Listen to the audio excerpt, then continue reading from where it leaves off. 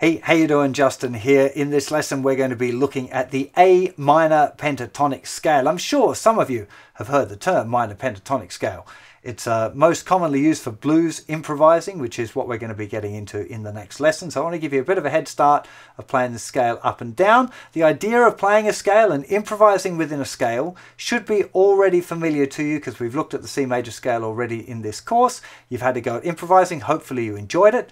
Blues improvising is a little different in that we end up using these things called licks, which are short little phrases that we use, but the licks are usually coming from the minor pentatonic scale, at least as a starting point. It feels a little different and we're going to be playing it further up the neck, so that it's going to present a few other difficulties. Well, not difficulties, it's just going to feel a little different to be playing further up the neck like that. It's not very difficult, it's got 2 notes on every string. There's a little clue in the name here, the pentatonic scale, penta 5, it's a 5-note scale. In the key of A we've got A, C, D, E, G, and then it's back to A. Of course we've got kind of 12 tones that we're playing because we've got 2 notes on each string and 6 strings, but it is actually only 5 notes before the cycle repeats itself. We're going to be playing with the first finger starting in the 5th fret of the thickest string. Now that is the note A, and that is the root note, and just like power chords, the minor pentatonic scale can be played up and down the neck and it will be in a different key. If we moved it down to the 3rd fret it would be G minor pentatonic. If we moved it all the way up to the 10th fret it would be D minor pentatonic scale. But I would recommend to start off with just practicing in the key of A. Let's have a go. So let me just play it for you once up and down first of all so you can see the whole thing.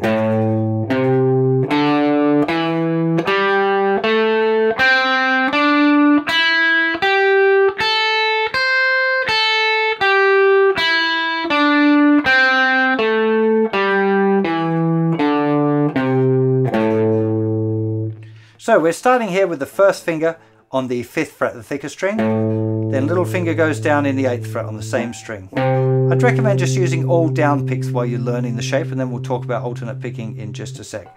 Then we've got first finger, 5th fret, 3rd finger, 7th fret on the 5th string. Exactly the same pattern on the 4th string, so first finger and 3rd finger on the 5th and 7th fret respectively. Same pattern again on the 3rd string.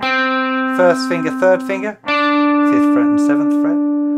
Now on the 2nd string, first finger, little finger. Okay, little finger's going down the 8th fret, and the same pattern now on the thinner string.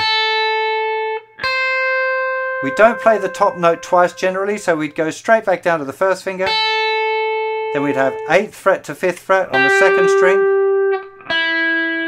7th fret, 5th fret on the 3rd string.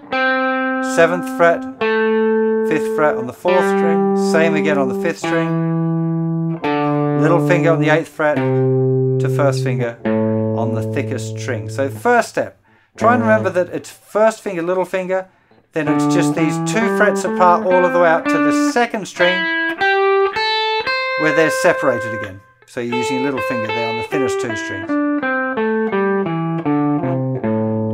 Now, probably the best approach when you're first learning a scale is using all down picks so you can concentrate on the geometric shape that the scale makes, the box. This is often called box 1 of the minor pentatonic. I call it pattern 1. Some people call it box 1, some people call it position 1. Doesn't matter, it's the same thing. So the first thing you want to look at is the shape, and it does make kind of a box. You see the first finger is playing all those notes, and you've got little finger on the thinnest 2 strings, 3rd finger on the next 3, a little finger down there on the end. So you can kind of see that it makes a box shape. Once you can play the scale and you've got it to memory, then you might want to start thinking about doing alternate picking. The easiest way to think of alternate picking here with this scale shape is that you're going to use a down pick on the notes with the first finger and an up pick on all of the others. So we'd have down pick, up, down, up, down, up, down, up, down, up, down, up, down, up, down, up, down, up, down, up, down, up, down. And you could just repeat that around. Key things here with the scales. remember to do it slowly. Much better to be slow and accurate than it is to be fast and making mistakes, because every time you make a mistake, you have to do it like 100 times to reprogram your brain to do it the right way. It's a really, really important part of learning scales and arpeggios, any of these kind of complicated geometric shapes. You want to be doing them slow enough to train your brain to be doing it exactly right. Don't risk doing it the wrong way. Really, really, really important. Okay, probably the most important thing about learning scales is making sure you get that right. I would recommend, that's partly why I say just do it with the down picks first of all to get that shape right. Then you can start exploring it with the alternate picking. You can play it with a metronome if you like, or you can just concentrate on actually making sure the tempo is as consistent as you can make it. Try not to be stop-starty. Try and get do, do, do, do, do. Try and keep that rhythm nice and even as you can, even if that means slow. Much better again to be having a slow, even rhythm than playing some bits faster than others. There's one other thing that I want to mention to you, which it might be slightly controversial. It's to do with the fingering of the scale. And when I learned it, it was the fingering I just showed you. And that's a good starting point. But as soon as you actually get into playing any blues or rock, there's a thing that you're going to encounter called a string bend, which is where you kind of push the string up with your fingers to change the pitch. It's a very unique guitar thing, very common in blues and rock. It's this kind of... So you can see I'm pushing the string and I can make it sound a different.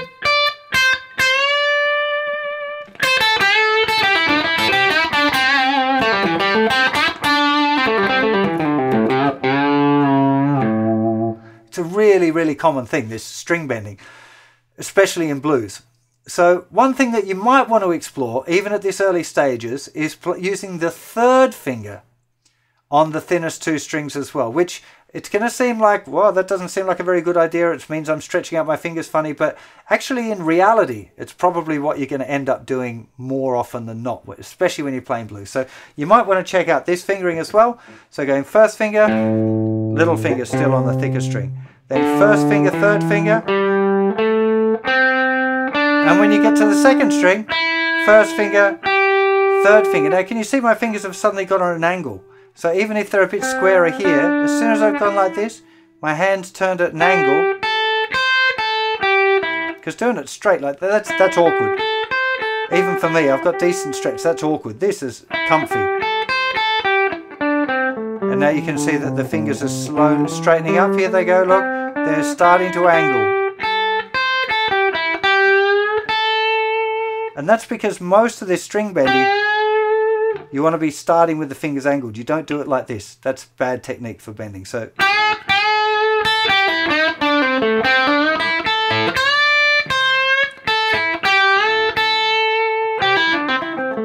you can see just from these little examples how that the third finger is spending a lot of time there up on the 8th fret. And I kind of wish that my teachers had shown me that way, which is a little bit more practical, a little bit more useful.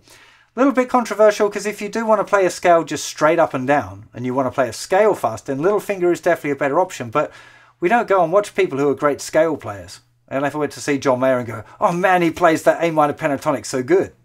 That never happened, right? It's just about the music that's made, and to make music, the fingering doesn't always apply in a logical fashion that you might expect. So I would recommend at least having a bit of an explore of using the third finger on that. We're not going to be covering string bending until after the beginner's course, but something that you might find helpful to start practicing now in preparation for that. So again, minor pentatonic will be in your practice routine. I'd recommend that you just practice it up and down and work on the alternate picking for now, and we're going to put it into practice in the very next lesson. If you happen to be over on YouTube, I really appreciate you slapping that subscribe button and a like maybe as well. Hit the bell icon if you want to be notified when I'm going live. If you've got any questions about this lesson, the best place to ask them is over on the website in the comment section. I check in and answer as many questions as I can, as often as I can. Really hope you're enjoying the course so far. I'll see you for plenty more very soon. Bye-bye.